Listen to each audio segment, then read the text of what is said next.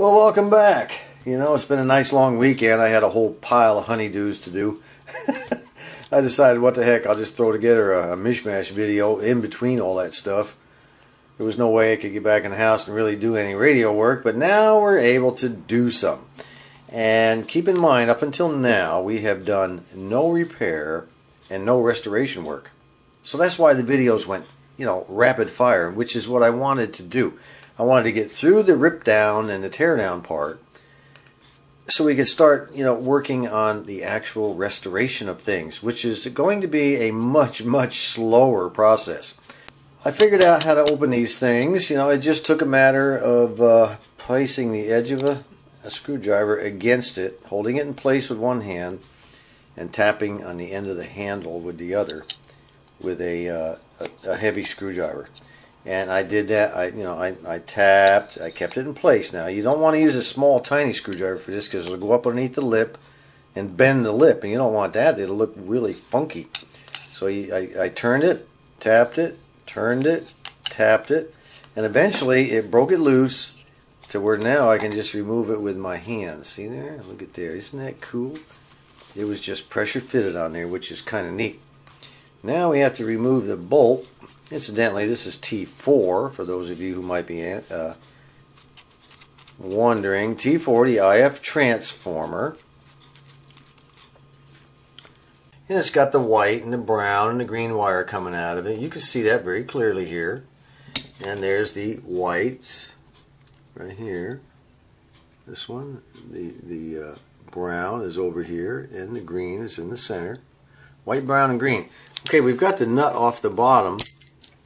Now let's see if we can gently get this thing to fall out of there. Push on the little nut on, or the bolt on the bottom of my finger. The wires catch a little bit, so you go.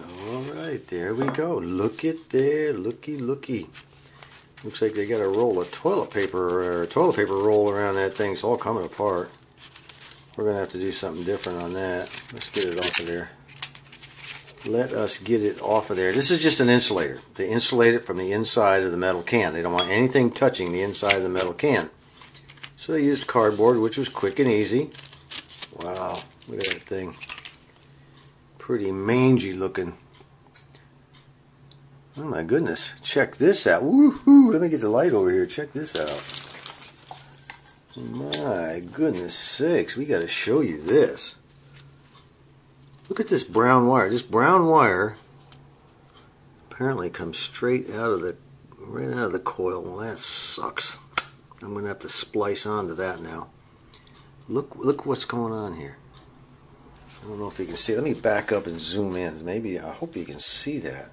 That brown wire was wrapped around there like that and got flattened and flattened and squashed when it was put inside this can. Let me get a pencil here. Man, this is kind of cool. I wonder if this thing even worked at all. Let me see. Yeah, look at here. Look at here. That right there is a flattened wire. It got flattened when that can was put together and the nut placed on the end of that. Look at that. Look how flat that is. Let me see if there's any bare wire. Yep, son of a gun. Look at there. There's some bare wire right there. Just you can barely make it out.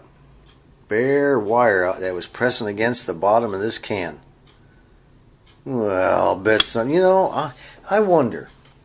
I wonder if that's why that large electrolytic capacitor was at the bottom of that radio when I first opened it up, trying to compensate for the noise that this was causing.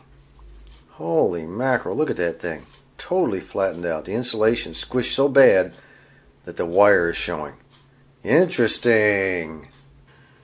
The bottom plate of the two capacitors, now the two capacitors are these adjustable things on top.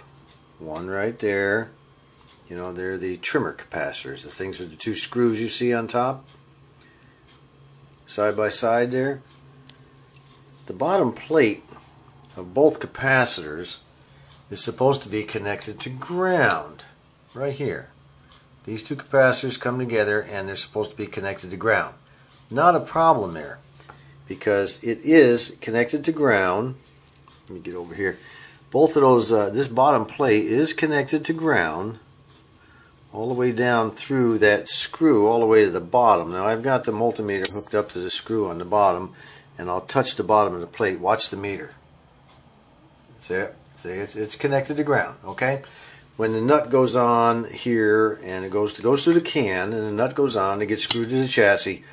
That's how they establish the ground. All right, we're good to go so far on that. However, look what we've got coming out of the top of this can.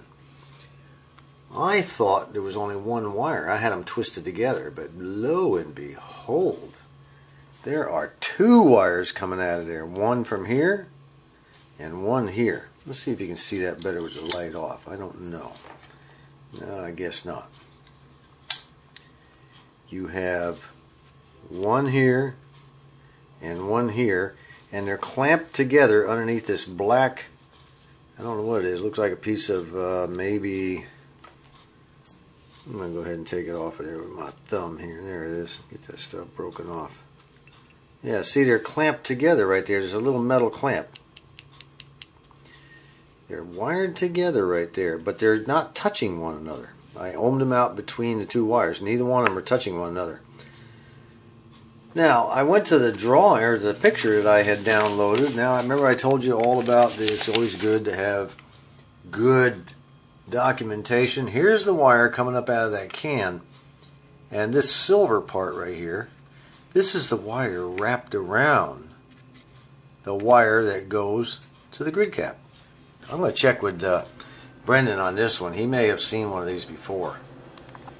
I just fired off an email to Brendan about that issue, you know, which is another lesson for the newbies and for folks that sometimes just don't know the answer. Don't be afraid to ask someone else who might know. Don't plunge ahead blindly and possibly wreck something or destroy something because you didn't take the time to ask, okay? This, yeah, we're all in this hobby together, folks. You know, don't be afraid to ask people. All right, while we're waiting for Brendan to come back with a studious answer on my problem, I discovered at the bottom of this IF coil is loose. All this stuff is dried up. So what I'm going to do is I'm going to take a little alcohol out of here. I'm going to kind of clean it up real good, and then we're going to super glue it together. And later on, I'll cover the entire thing with that Q-dope, or not Q-dope, but Corona dope. I'm going to put some good old Corona dope all the way around on there with a small brush. That'll seal it up good. Now when you work on something like this, you know, you go ahead and you put your brush down in your alcohol. You don't want to be slopping it all over there, you know, just kind of dry it off on the towel a little bit, which was another thing. I always recommend you work on a towel. Keeps little screws and nuts from rolling off and getting lost. Anyway, give it a good cleaning and let it, make sure it dries. You can use a can of air to lightly dry it when you're done. Just kind of get the dirt off. I'm trying to get the dirt off so the glue will get a better bind. Okay, get the dirt off is all I'm doing. Very lightly, very lightly. You know, you want to be very, very careful with these IF coils. Screw one up, you're out of business. That's it. You know. All right, here we go. We're going to take the old super glue gel. We're going to spread it around in there. More of a filler than anything else. Kind of squeeze it down in the hole if you can to crack. You want that thing to be perfectly solid when we get done. You may have to wait for it to dry and then turn it and go to the next section. Take your time. I like this stuff here, this super glue gel with the squeeze things on the side. Boy, it just makes life a whole lot easier. Squeeze it on around there. The rest of these cracks and everything you see here will be filled in by the Corona dope. Alright, we'll let that set for a while and come back and finish the bottom side. Alright, I'll tell you what, while that thing there is drying with the super glue, I think I'll try to bang out or press out some of these dents in this thing. Gosh, it's in terrible condition. Some of it goes down and presses out. I'm going to use the butt of my screwdriver because it's nice and smooth. I don't want to use any metal if I can help it. So what I'll do is keep working my way, just pressing it down like that, and maybe tapping on the end of it with another screwdriver, you know, on this end here as I kind of work my way around there. See if we can get it at least somewhat smooth. And I took a little bit of tapping here and tapping there, and I had to use the butts of 3 different a spin tight and a couple of a smaller screwdriver. You know, this thing down in there like that, and tap tap tap with a tapped on the end. And this one here was real flat on the bottom, so I really liked that. So I was able to get up it, you know, closer to the edge.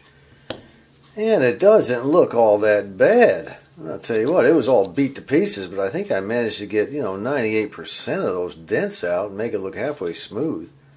And it fits on the can. That was the thing I was most concerned about, is it fits on the can real good. Okay? So she fits on there good. So that looks pretty darn good compared to what we have. I think once I get it cleaned up, it'll look a whole lot better than it does right now. Meanwhile, I got an answer back from Brendan about that second wire you see right here. I'm only supposed to have 1 wire coming out of here and going into that grid of the 58 tube. And here's what Brendan wrote. He says, I think you'll find that it was a factory fix for interference that was being picked up by the wire and fed into the grid of the 58 tube.